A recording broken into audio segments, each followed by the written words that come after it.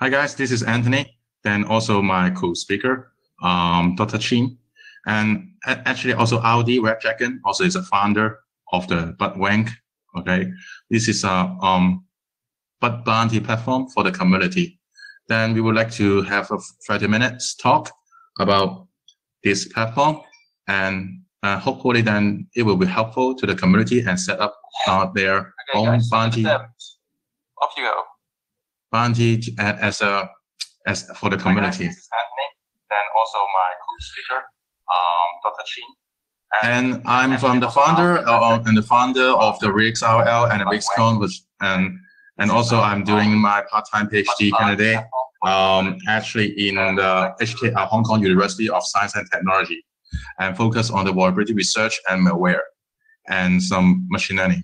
And last year I have submitted bugs for the WebKit, and also submitted some a bug for some simple educational web systems.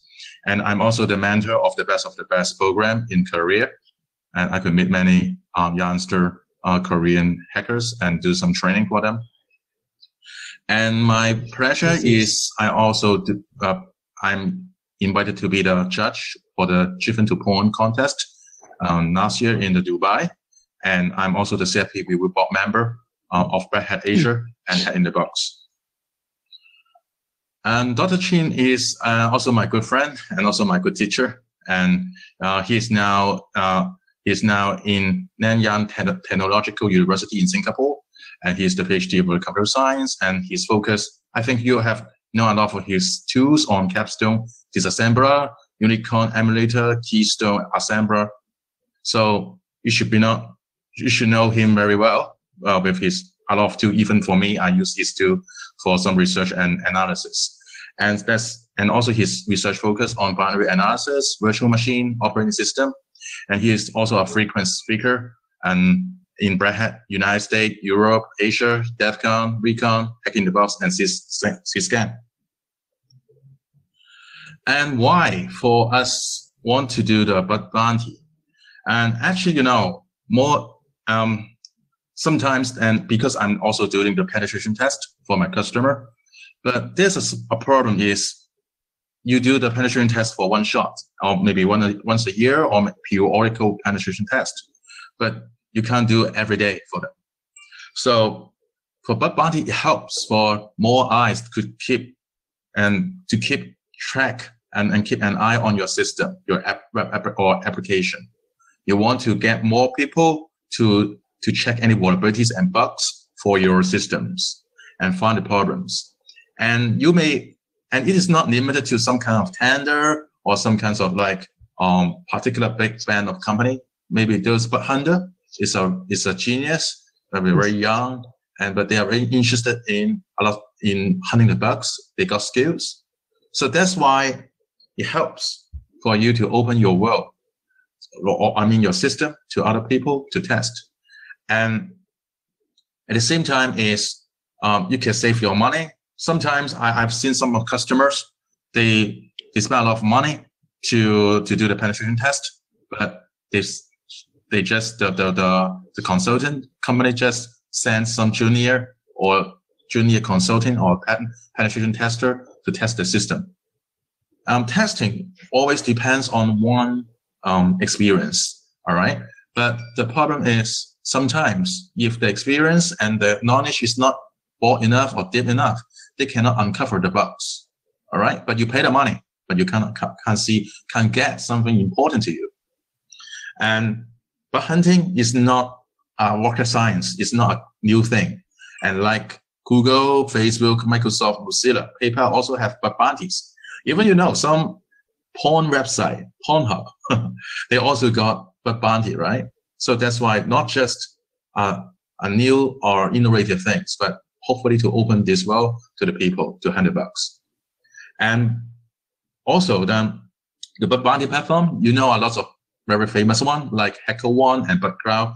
So they're also available to you to join the community. To join the platform to experience what is bug hunting, all right?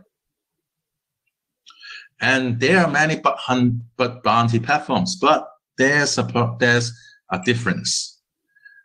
Our proposed platform, Bugrank, can you say, hey, we propose to the community. We do it for the well-known white hat hackers. We support end-to-end encryption, and even the platform staff or the engineer cannot decrypt or find a secret between the bug hunter and the program owners. They verify the bugs. All right. This is for non-profit making, and it's an open platform. And RD Red Dragon is now preparing, and his team, and also preparing how to the code to open to the public, so that you can build your own bounty platform and program in your company or even in your community. All right. And people could, like with the skilled and passionate people, could support the Bugrank and to verify the report. That means some companies or some parties may not have professionals or knowledge enough to verify the bugs, and our platform support. You could invite different people to verify the bugs for you, or for the program owner. And the reward and the bounty could be paid through the United States dollars and cryptocurrency. And there are some not implemented functions like decentralized identity and banking. So that's why then Bugrank is not just for commercial. It's for the community, for you to proceed to hold your own bounty campaign or bounty platform. And very luckily, then we have got different communities. Right now, we got Nguyen Security, Hack in the Box, AV Tokyo from Tokyo, all right, and different, and also very chains.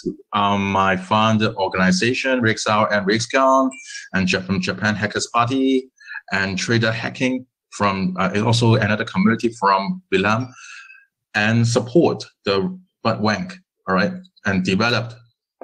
So that's why hopefully more community could join us to support this platform, and could open this platform later on to the people and hold it by themselves to make our world safer.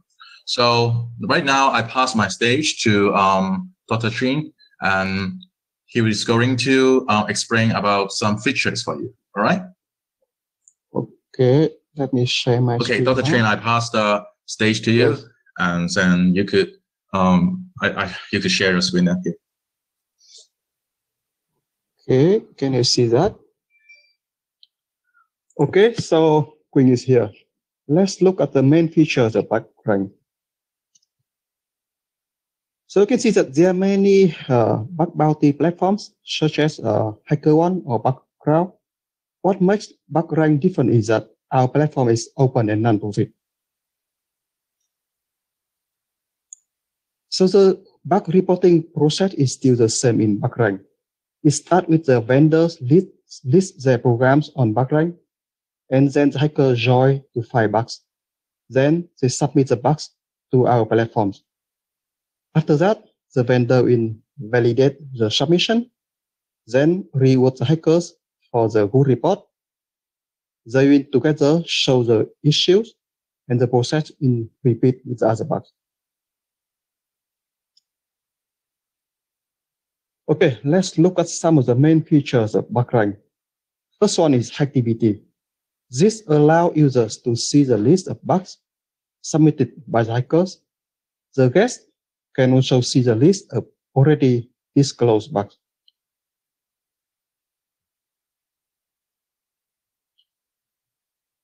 Users and guests can also find the programs listed on the platforms with all the details. Each program will show some specific policy, bounty, and so on for their access.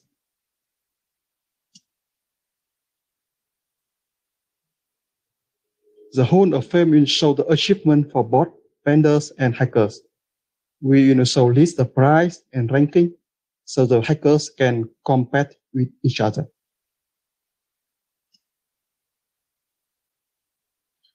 Another feature is dashboard, which allow companies and hackers to follow their tasks easily. Hackers can choose to only show limited information to the public.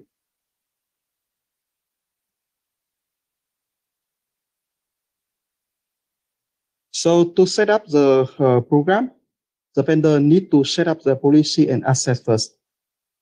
Bugrank also provides many aspects to help companies, to help vendors to set up their own program.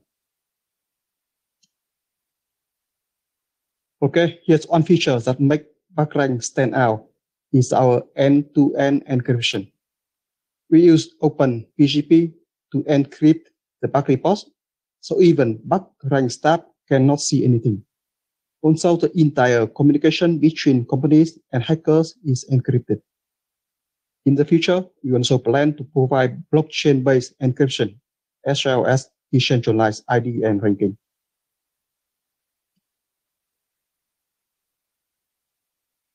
So when hackers submit the report, they are required to input many details about the bugs. The hackers can also choose to encrypt the report, so only company and related members can see the details.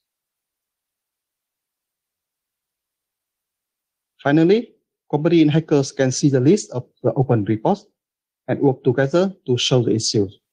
After that, company can reward the hackers if their submission is good.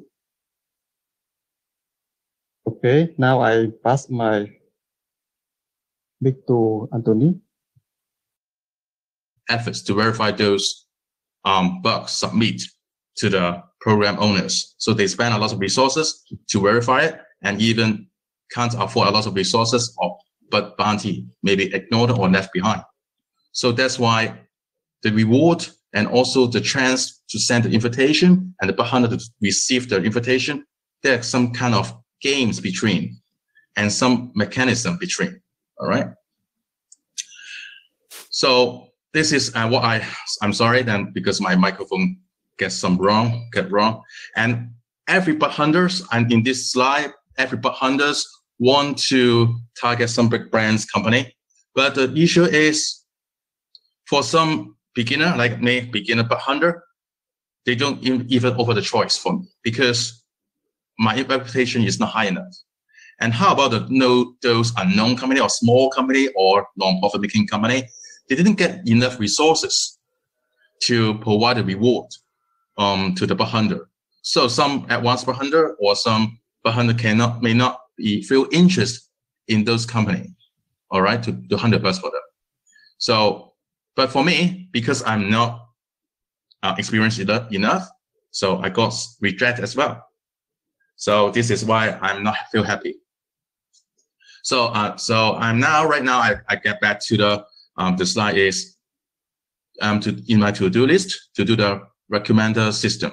That means the low-phase bug hunter can get a chance to start by taking the bug bounty by doing some build NCTF assessment game score and do some trial private program invitation tokens so that they could join their favorite bug bounty programs. And so that it could also not just focus on some top tier bug hunters, some intermediate and even some beginner level bug hunters, they got the chance to join the bug hunting programs. And even the small companies like NGOs, educational units, and can be beneficial from the bounty program. Because some of the students and the youngsters may not participate for the bounty for money or for monetary reward. So that's why we hope to balance between different levels of bug hunters and different size or nature of the companies or organization. This is what we call the for community philosophy. For here, for example, like the advanced bug hunter and advanced and low voice bug hunter, we got different attributes. For example, we got reputation to see whether you submit a quality report. You got bug hunter report, and you could what kind of favorite bug report you have viewed before or browsed before. What kind of bug bounty program you follow, how much or what is the amount or the price award for bug bounty, and what kind of bug bounty program you have joined with different company, with different business nature. And before, you have $100 for them before. And also mention about your educational background, so that we could mix this kind of attributes to make some matching. We could do different algorithm, but I don't want to talk about this looks like a math classes or looks like a artificial intelligence classes. But we'll try to do it is try to adopt some simple algorithm to predict the probability of bug hunters who are willing to do $100 for a company. And at the same time, which company is, or some company is recommended with a group of bug hunters so that could $100 for them, or send an invitation for them and recommend some bug hunters so that they could send an invitation to them for $100 for them. That's like the skills matching and the budget matching, and between the preference, between the favorites. And for the algorithm, the naive-based algorithm, so that's why it depends on the probability, and also depends on different attributes I have covered, so that to calculate finalized the posterior probability, so that to make the decision for the recommendation. I think some of you guys will take some machine learning 101 or even AI 101, then you will know this kind of algorithm. But it's not limited to this algorithm, but simply just we could apply different algorithm to make the matching more intelligent. Okay, let me do some demo here. And the demo is about the Bugrank. All right.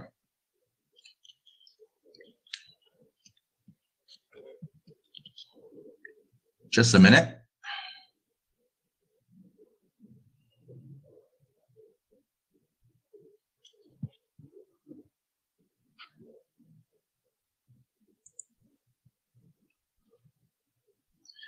Okay, actually from here then, for me, it looks, I have logged in as a program owners, all right? I've logged in as a program owner.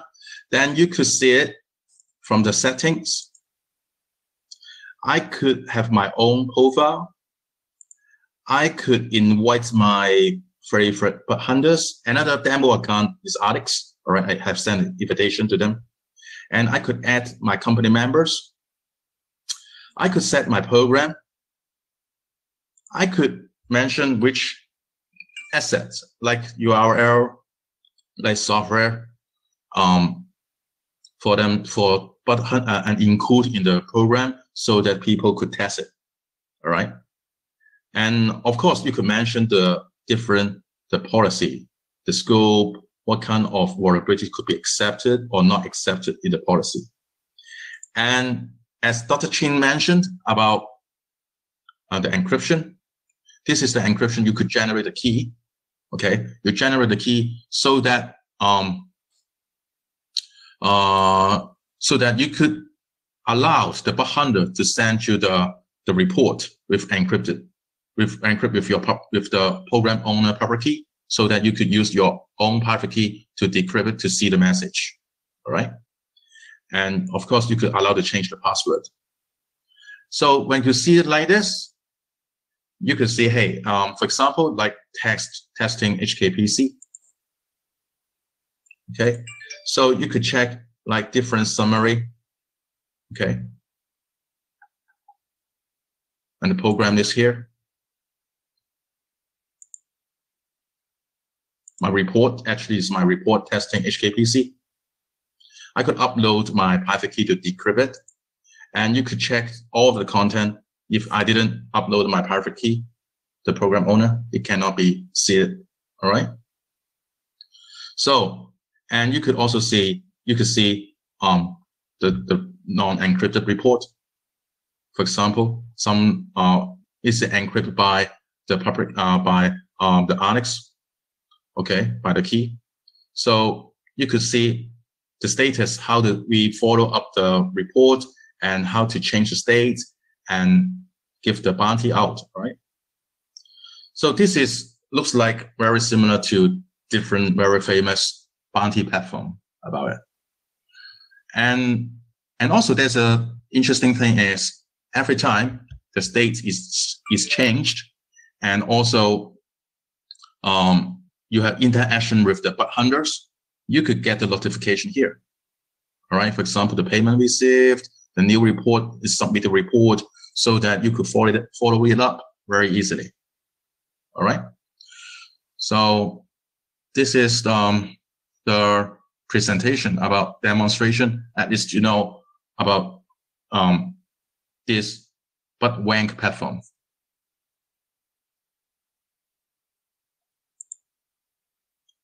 Just a minute.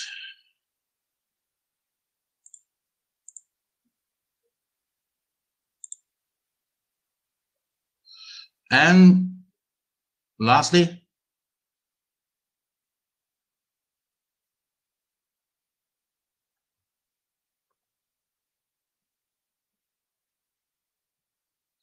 and this is our the link, so that we are right now reviewing and tuning up the source code for the public release in the HTTPS bugrank.io. Then we have also a Twitter at bugrank_io, or you could send email to RD or me, .void@vxrl.hk, so that you could try out the beta version, and you could follow our Twitter to see our updates. Hopefully, I'm sorry about my mic got stuck before, and I apologize about it. Hopefully you enjoy our presentation. All right.